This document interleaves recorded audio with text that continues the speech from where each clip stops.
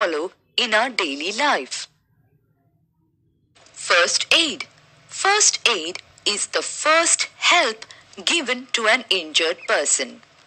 First aid is emergency care. This help or aid can easily prevent a person's condition going from bad to worse before the doctor arrives. Safety rules in the classroom. Do not sharpen pencils with a blade. Use a sharpener. Do not break your chair or climb onto the desk. Do not run about in the classroom. Safety rules in the school. Do not jump over the desks. Never throw chalk or any other articles at others. Do not push anyone on the staircase. Safety at home. We should not touch a heater or an electric stove if it is switched on. Never put any metal object into an empty plug socket.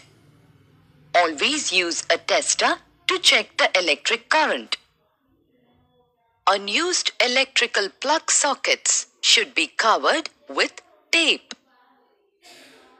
We should not get too close to a heater or a table fan when on.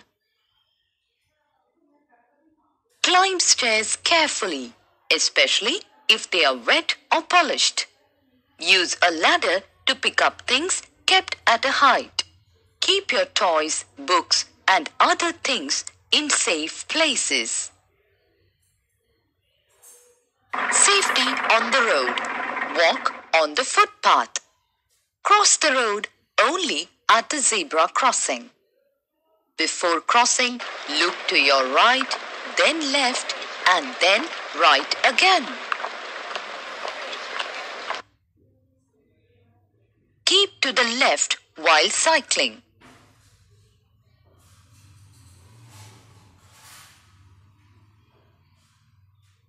Do not play on the road. Safety rules in the bus. Do not make loud noise in the bus as it may disturb the driver.